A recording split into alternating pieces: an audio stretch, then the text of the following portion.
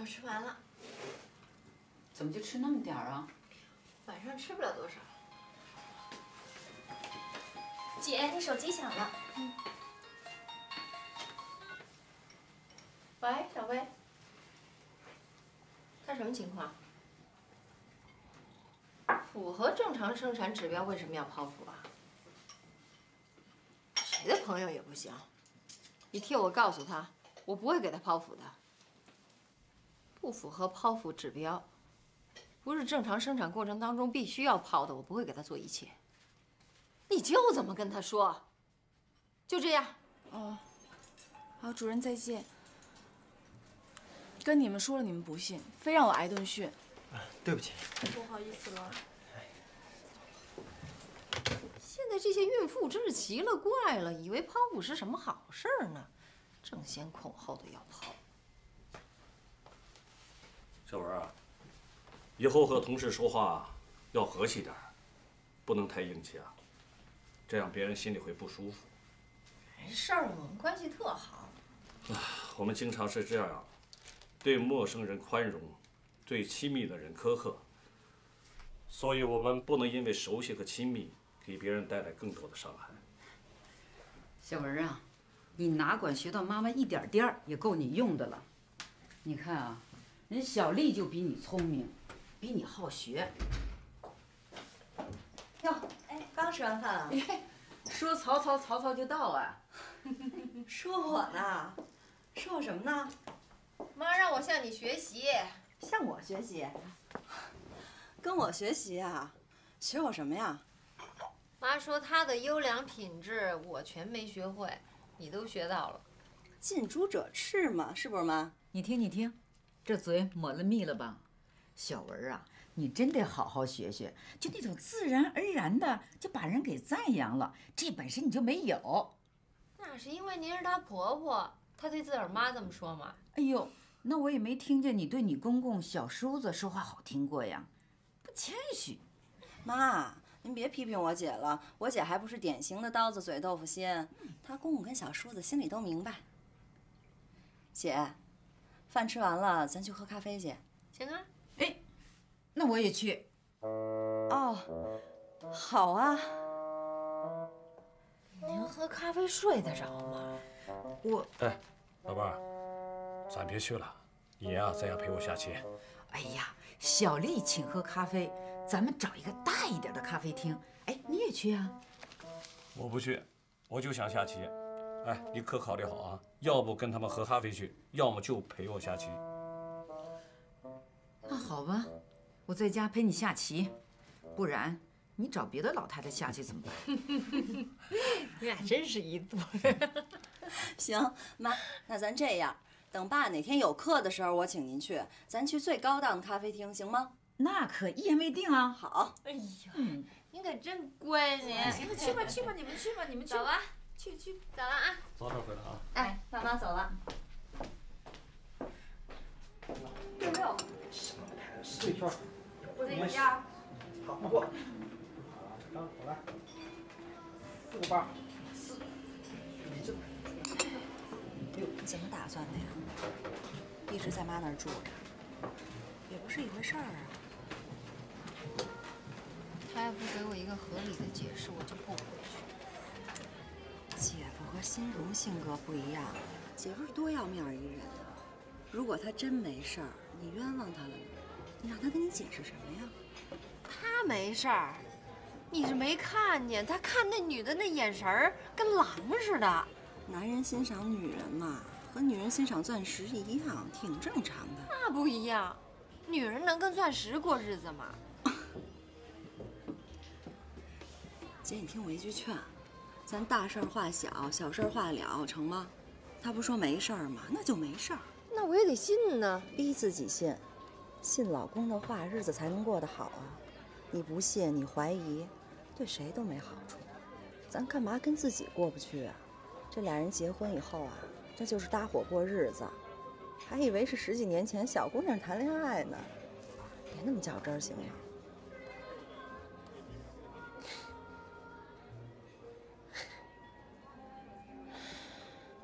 哎呦，谈恋爱都都上个世纪的事儿了。我姐夫那会儿是不是天天送你玫瑰花啊？他他说送玫瑰浪费，2天就蔫儿了，自个儿跟阳台上种一盆杜鹃，这就等于天天送我花了。你说我这怎么？我姐夫那么逗呢？不是，他这样就把你骗到手了？我那时候真是太傻了，我特喜欢听他念诗。轻轻的我走了，正如我轻轻的来，我挥一挥衣袖，不带走一片云彩。你说现在想起来，这不是等于什么都没说吗？那是云彩，你想带的走吗？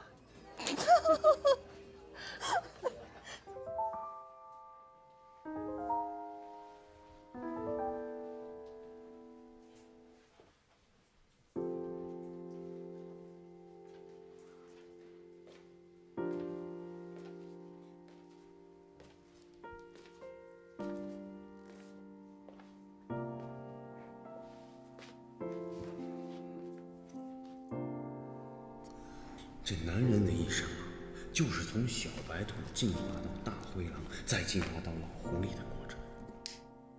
你要想日子过得随心所欲，还风平浪静，那你就得费心琢磨琢磨。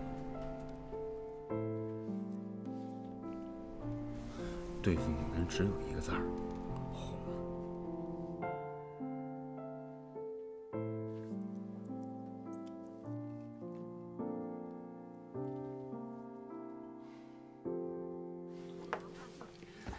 儿子，今天你怎么来了？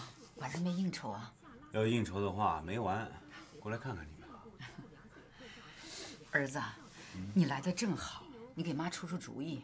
你说你姐的事儿怎么办呢？我也不想把事情闹大，可是我也不想让你姐低三下四的回去。妈，不用担心了，我姐夫啊，我摆平了。摆平了？哎，你怎么摆平的？摆平他还不容易吗？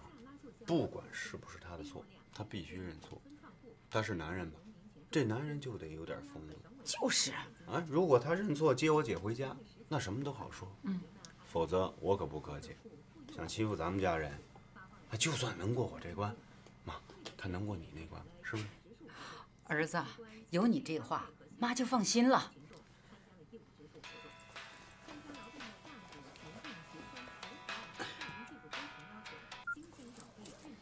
喂，啊，在我妈家呢。现在？好，马上过去。妈，我先走了，我有点事儿。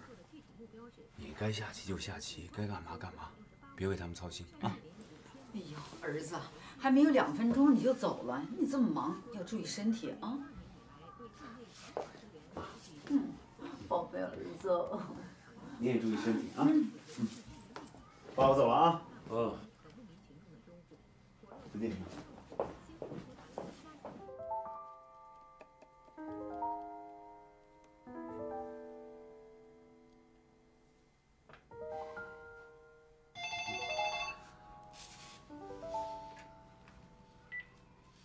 喂，妈，我范晨。范编辑。喂，妈。哎呦喂，这谁家孩子呀？嘴这么甜呀？一口一个妈的。哎，是不是你打错了呀？妈，我是范晨，是我。哎呀，范编辑啊，好长时间你没来电话了，你的声我都听不出来了。怎么着？你有什么事儿吗？妈，我今天给你打电话呢，是专门给你老道歉的。我跟小文啊发生点误会，他跟我吵几句嘴呢，就回您那儿住了。我没立刻去接他，就是想让他在您那儿消消气，您呢也正好能劝劝他。妈，你说我是那值得怀疑的人吗？你就是让我干坏事，我也不敢呀，没那个胆呀。你老是看着我长大的，我是啥人你该最了解吗？妈，你这话我爱听，妈是相信你的。我要是不相信你，我能把我女儿托付给你一生吗？你也应该好好的表现，你说是不是啊？我和你爸都相信你的为人，相信你不会做坏事，但是你要时时刻刻的提醒自己，注意自己的言行，不要给人家怀疑你的机会，你说是不是？妈，您批评的太对了呀，我一定谨记，再也不犯疏忽性的错话。妈，那麻烦您给小文说一下，明天下午下班的时候我去接她。好，妈，再见。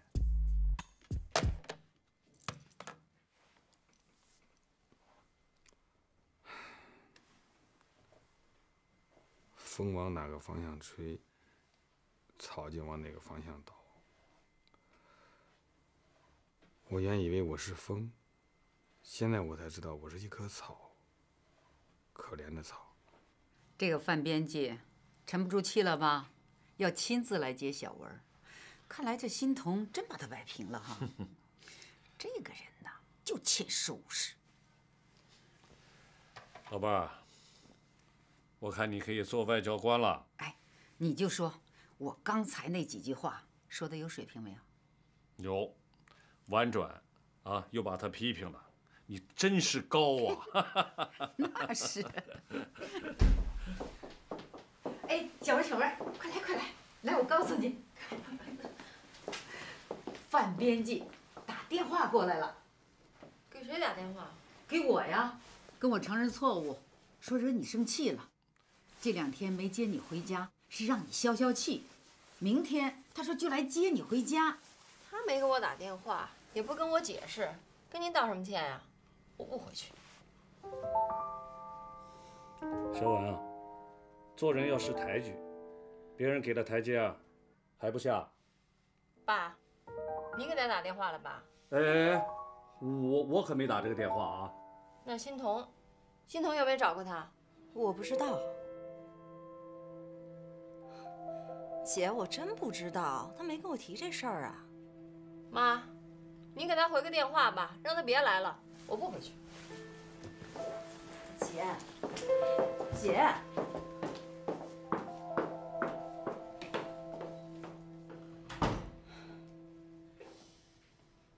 第一种药1个月吃21天，第2种药在第1种药吃10天，第11天的时候跟着一块吃，吃10天，好吧？好，记住了啊。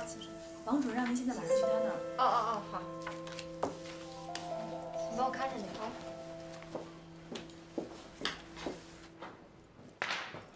王主任。哎，陈主任，这是你公公体检的片子，你看看，肺部这个阴影很明显。那您认为是？去内科咨询一下吧。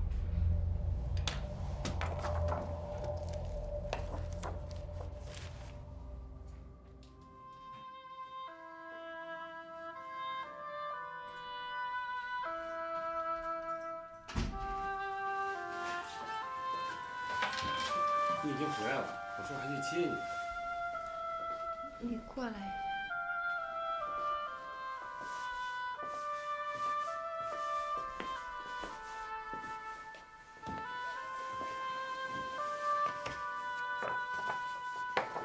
这什么呀？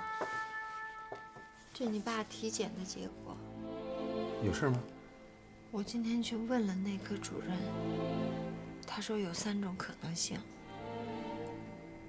肺炎结合肺癌。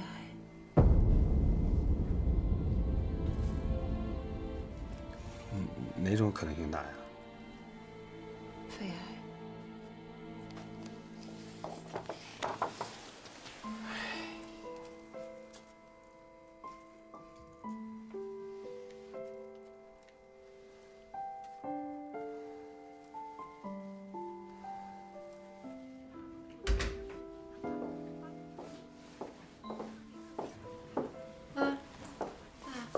小文回来了。小文啊，你是不是不让范编辑来接你啊？我已经回去了。回去了？你这什么意思你啊？你自己回去的？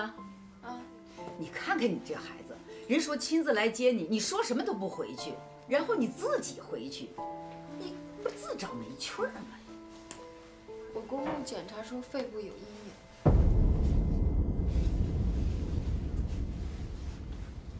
老范，什么？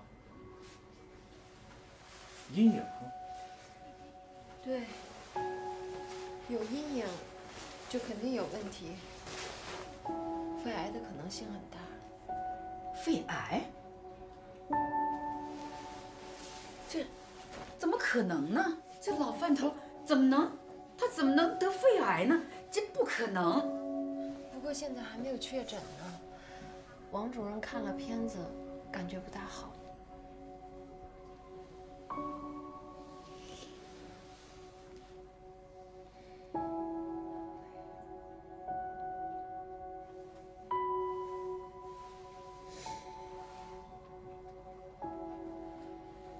妈，您怎么了？我是不是一直气他，给他气出病来了？怎么会呢？我呀，我不该总是欺负他。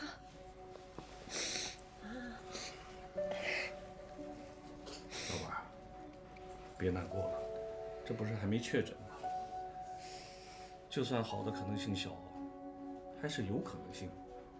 这只要有可能性啊，我们就应该有信心。小芬啊，老范知道了吗？还不知道呢。哦。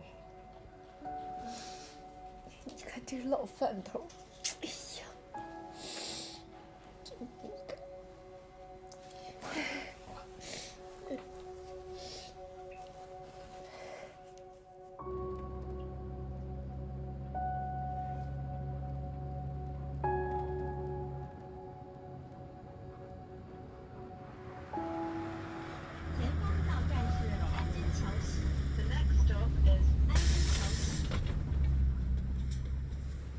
请问这到哪儿站了？安贞桥西。不过，哎，同志，您的包。谢谢啊。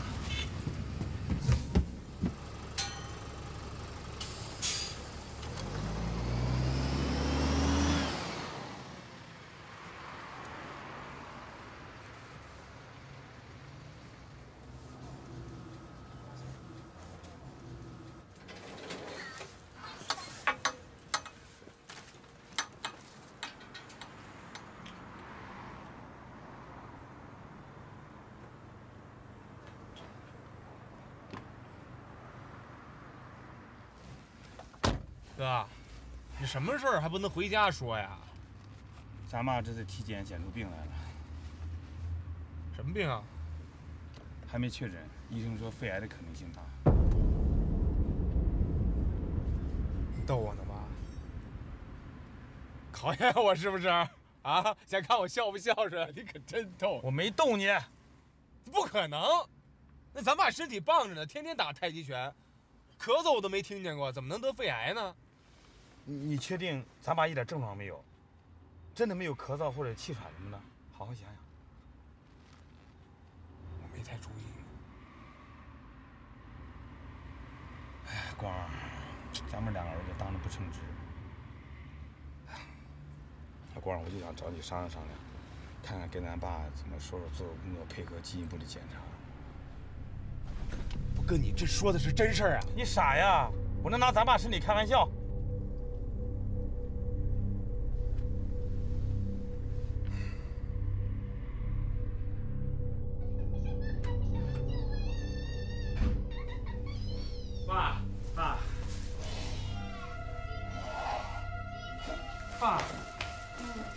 爸，爸，你怎么了，爸？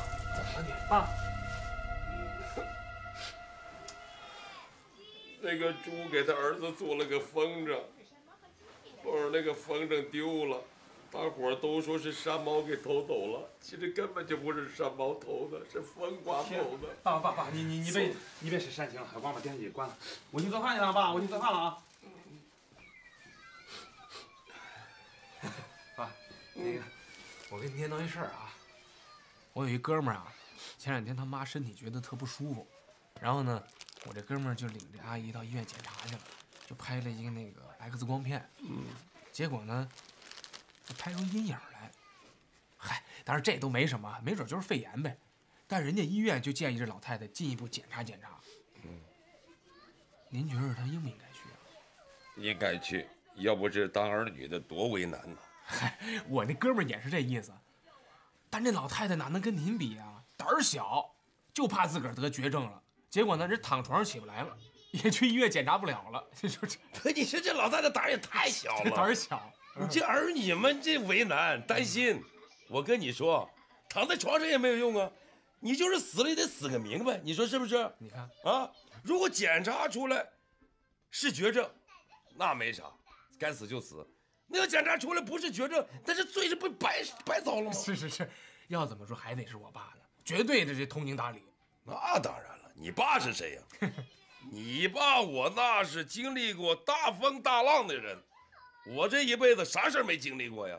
你这事要是换成我自己就跑到医院去，谁都不用，直接奔那检查室，咔，该照啥照啥。如果是，就赶紧准备后事。哎，如果不是绝症，那就好好活着呗，你说是不是？嗨，这老太太真是。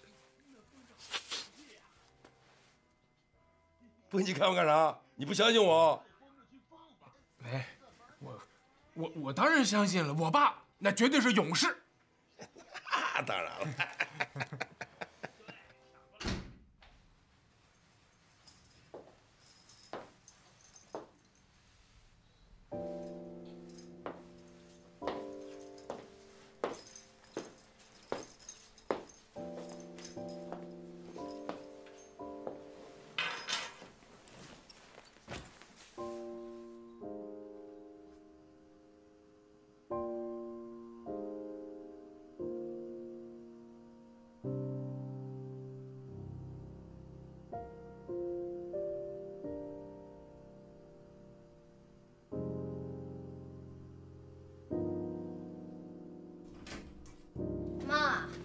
爸什么时候回来呀？妈，想什么呢？走神了？哎呀，儿子，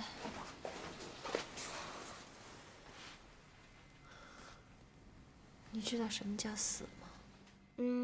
当然知道啊，死就是嗝屁了、翘辫子了、game over 了。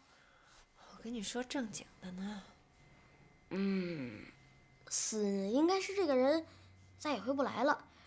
我在电视里看过，那是演员演的，是假的。书里也看过，不过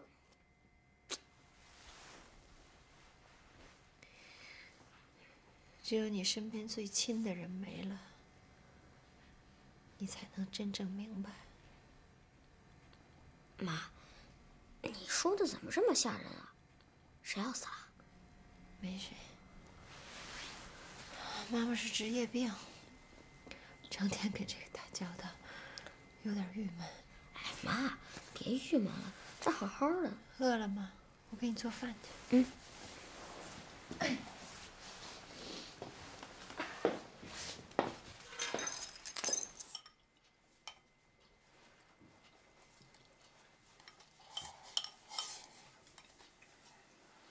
爸，你吃饱了？啊，吃完了。行了，别玩了啊！吃完了。哎，爸，你先别收拾，我有点事跟你说。什么事儿啊？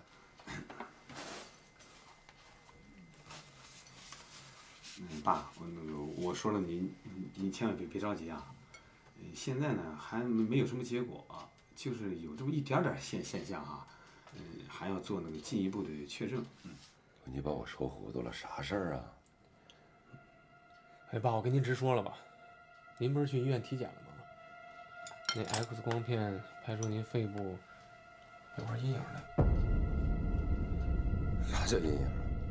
哎，爸，就是你老这次查体啊，就是你那个肺部它查出了一点点问题，但至于什么问题，现在还不知道，也许一点问题都没有。对，就是我们可能还要去，就是继续要检查一下。我得了不好的病了？不是，你跟我说实话呀，爸，那个还没确诊。那医生咋说呀？医生说可能是那个肺结核肺炎。那还可能呢？还有可能。绝症？没说一定是。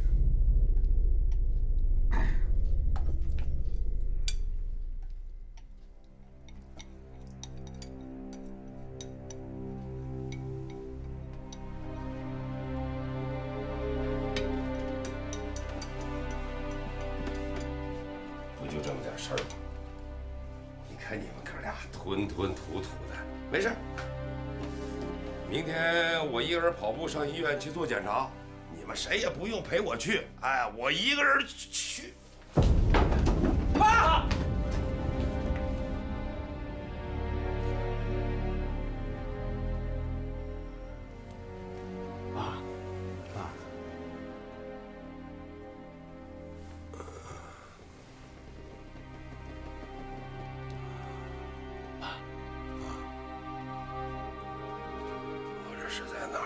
在医院吧。昨天晚上吃完饭，我一站起来，眼前一黑，接着就晕过去了。我跟我哥给你送医院来了。小文啊，爸是不得了绝症了？没有，您就是在您体检的片子上看到有个阴影。那阴影不代表绝症。您最近咳吗？不咳。喘吗？不喘。你妈气我的时候我就喘。那不算。那您最近有没有觉得这胸部发闷，浑身没力气？有吗？没有。我每天早上起来都散步，每天到京剧班去拉弦子。能吃能喝。哦，那就没事儿，没事儿。那我肺上有阴影，你妈咋没有呢？我们都是在一块儿体检的。这个不是很好说，因为有的人吧，比方说有肺炎，还有肺结核，还有的人常年抽烟，这都是有可能的。哎，小文啊，爸忘告诉你了，我年轻的时候抽烟。后来家境不太好，要供他们2个上学，我就把烟戒了。范晨啊，你还记得小时候你经常到那个小烟铺给我买烟去吗？对，爸，我记忆犹新。哎，陈大夫，咱爸这个病因可能找到了。他以前抽烟，他肺部的阴影会不会是被烟熏的呀？我听说常年抽烟的人肺里都是黑的。这有可能啊。您要是早说您抽烟，那我们看着片子就不那么紧张了。走，回家。爸，您这是干嘛呀？您既然住进来了，就踏踏实实住1天吧，明儿再回去行吗？你都知道咋回事了，你还住这儿干啥呀？还那冤枉钱！爸，嫂子这住院费都交了，1晚上好几百呢。你就是不住，这钱也不给你退了。你住这啊，这么多户伺候着，你多舒服呀！好几百，买头驴多少钱呢？小文啊，这医院不是你们的吗？你跟院里说说，咱把钱退回来，爸不住了啊！爸，您住这病房，我这托人您才住上的呢。医院有规定，收了钱他退不回去，你找院长都没用。再说了，我怎么跟人要钱去？我说，跟你们党委书记说，你就说我是你老公公，是老公都没用啊，这是硬道理，一点办法没有。规定，听话啊，踏踏实实住着，好吧？明天我来接你，这条件多好啊！那我就一个人住在这儿啊？哎呦，我陪着您吧啊！没准哪个漂亮护士在这还看上我了。对了，小光陪着您，明儿我们再来接您回去，行吗？爸，行吗？这样，那就住呗，钱都花了，不住也浪费。小光半夜别乱跑。你放心吧，我是个很有责任心的男人。那我们先回去了。好，好，别害怕，没事的啊。好，爸，我们过去了啊。哎。你再跟你们书记说说呗。行了，爸，您就踏踏实实的啊。先哄着他再说吧，明儿再让他做个检查。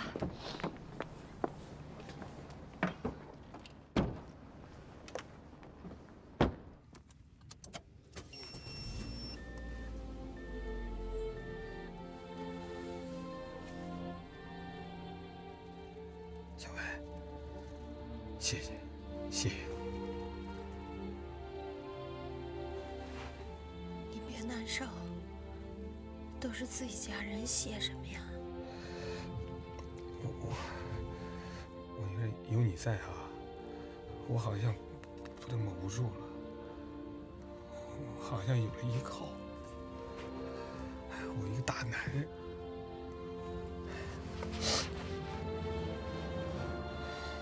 不是还没判死刑吗？有会儿就成。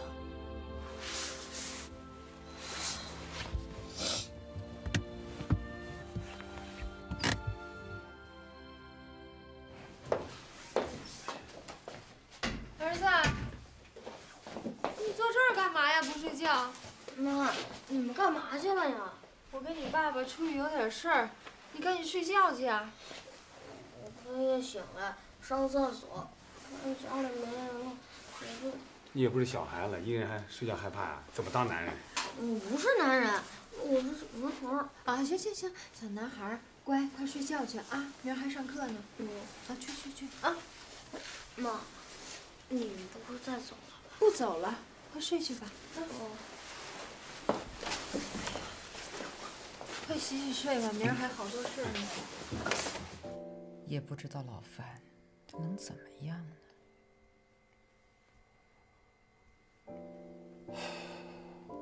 万事啊，都要做最坏的打算，但也不要放弃任何希望。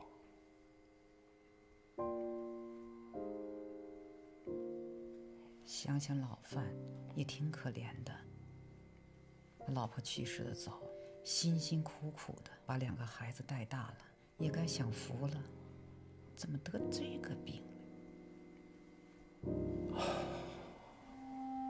小子，没睡呢吧？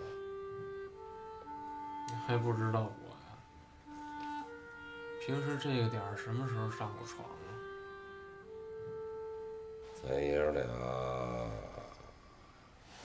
可以有好长时间没在一个屋里睡觉了。还真是。好像自打我上初中以后，咱就没在一个屋睡过。这一晃有15、16年了。你哥结婚以后，你就跑到你哥的屋里去睡。打那天起呀，我就一个人睡，真是没想到还能跟你在一个屋里睡觉。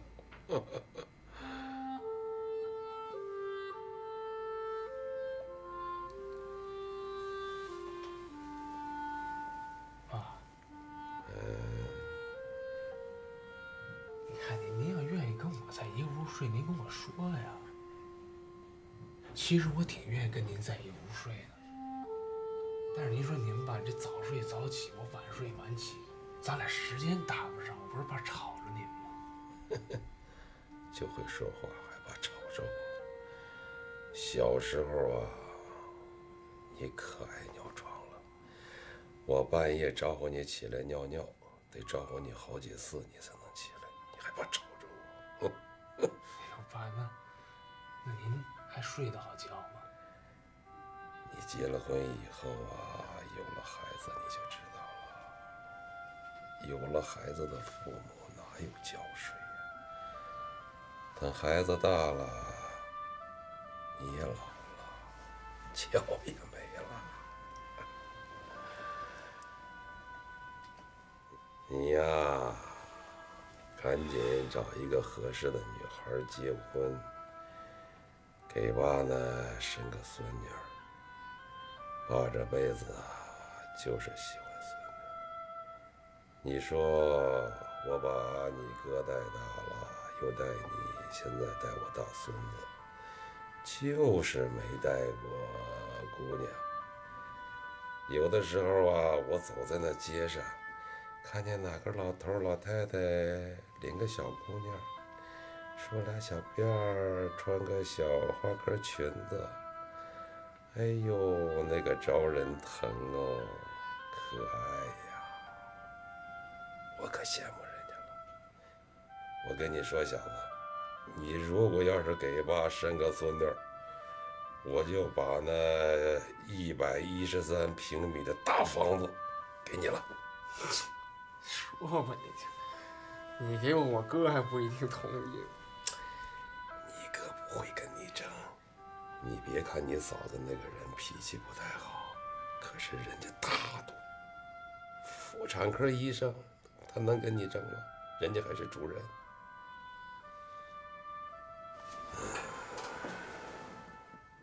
说话算数啊？臭小子，你爹我多咱说话不算数了。行，不就是个孙女吗？你不知道，想给你儿子生孩子的女人多了，都排着队，什么样的都有。真的，吹吧，你就吹吧。有一个我就念阿弥陀佛啦。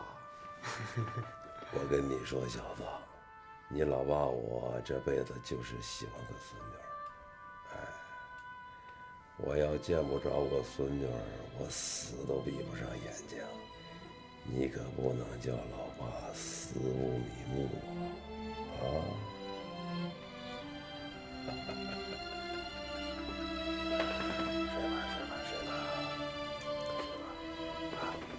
睡吧，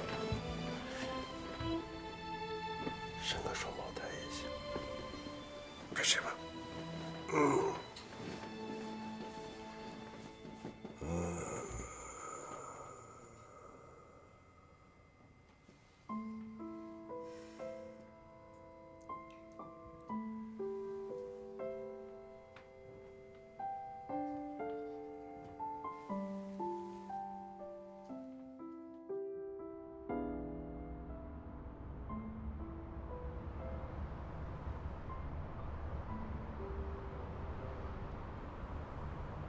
爸，你不能走，你赶紧把这棉袄脱了。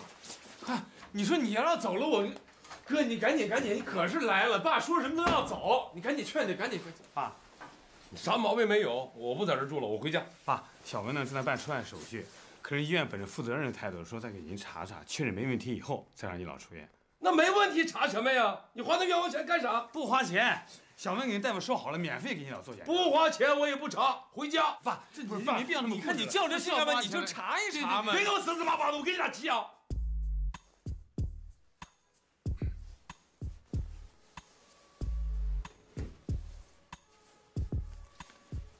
别打了。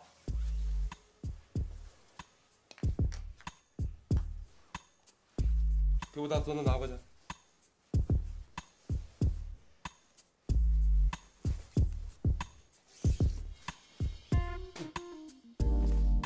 你哥挣俩钱容易吗？啊，花那冤枉钱。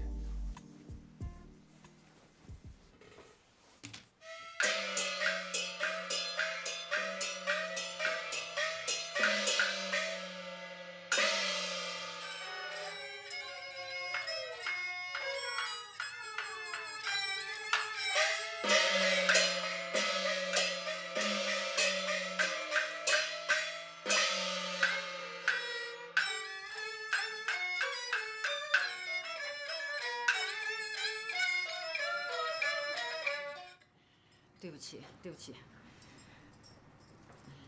好，再来一遍啊。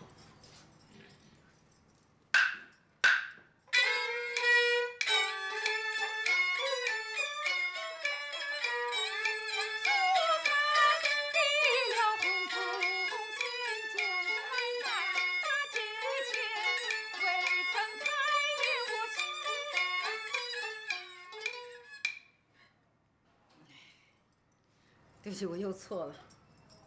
好，再来一遍啊。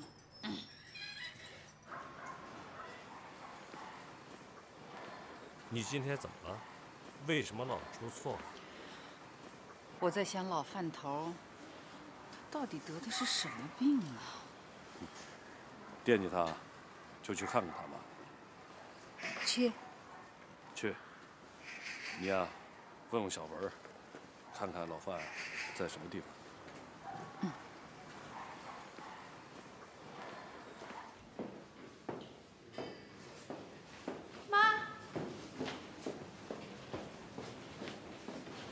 小文啊，确诊了吗？没呢。他知道自己可能不大好吧？不知道，我们骗他说抽烟也可能这样。可是他现在最麻烦的就是拒绝检查，说什么都得回家，怎么劝都不成。范晨现在跟他弟在给他做思想工作呢，把他交给我，我来收拾他。非让我在这住院，查什么呀？我也没有病，你花那钱干什么？你老范，那么吼什么吼啊？多大岁数了？你你也太不绅士了。妈，来坐。饭先来了。叔叔，叔叔坐。老范呀，你这么大岁数了，怎么还不懂事儿呢？